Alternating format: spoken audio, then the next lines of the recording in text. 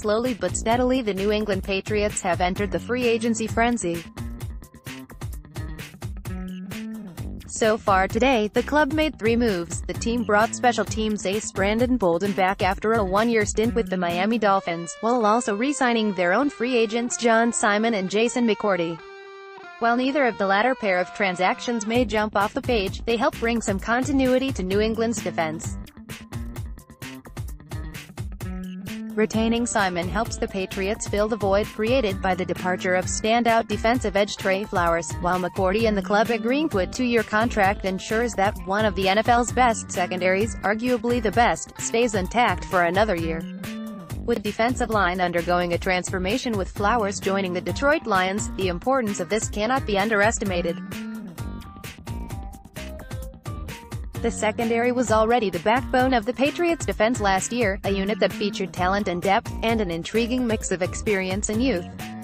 While it had its ups and downs early on during the regular season, it ultimately grew together to become as tough a group to throw the football against as any in pro football. A look at the numbers, via The Athletic's Jeff Howe, shows just how well the unit performed. Player snaps, targets, completions, yards, touchdowns, interceptions, rating, pass breakups. Player snaps, targets, completions, yards, touchdowns, interceptions, rating, pass breakups. Stephon Gilmore 1199, 106, 41, 534, 5455.320. Devin McCourty 1189. 4224, 232, 1102.45. Patrick Chung 1035, 6537, 359, 4, 186.62. Jason McCourty 999, 90, 48795, 197.214. Deron Harmon 697, 137, 90, 1, 461.91. Jonathan Jones 628, 5932, 405, 4377.36. JC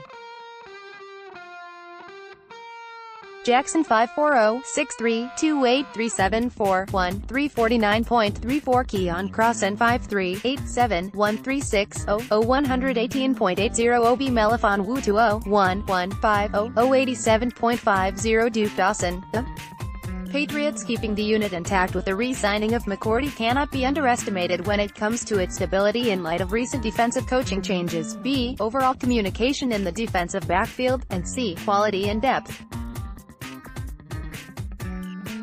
And even though the veteran was the statistically worst cornerback on New England's roster last year in terms of passer rating, his impact on the group was a highly positive one. New England traded a 6th-round draft pick to the Cleveland Browns to acquire McCourty and a 7th-round selection, effectively securing a starting defender for a drop of just 14 draft spots. The trade paid big-time dividends for both the player, who went from 0 to 16 to Super Bowl champion in just 1 year, and the club. The Patriots got a starting-caliber player almost for free, one who was elevated to the number 2 cornerback spot after Eric Rowe was lost to injury in Week 2. McCourty never looked back and proved himself a reliable presence in New England's secondary. Never was that more apparent as in Super Bowl 53, when he made one of the game's biggest plays on a pass breakup in the end zone. Him knocking the football out of Brandon Cook's hands at the last second was of course just one play the veteran cornerback made during his first campaign in New England, and should not be seen as an indicator of what is to come in 2019 and 2020. That being said, McCourty appeared to grow into his role with every single game, and that should bode well for the famed second-year jump he could very well make in the Patriots system. The same, of course, holds true for other members of New England's secondary. Undrafted pickup J.C. Jackson was outstanding at times in 2018 and looks not just poised to become the next Malcolm Butler, he actually had a better statistical rookie campaign than the Pro Bowler. Keon Crossan, meanwhile, saw most of his playing time on special teams but still was trusted as a rotational depth cornerback every now and then.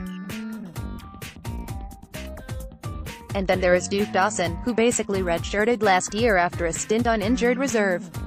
As a second-round pick, however, he undoubtedly brings upside to the table as a rotational option at cornerback and possibly safety, something that also can be said about restricted free agent re-signing Jonathan Jones, who performed admirably during the AFC title game and Super Bowl despite seeing irregular defensive snaps up until that point.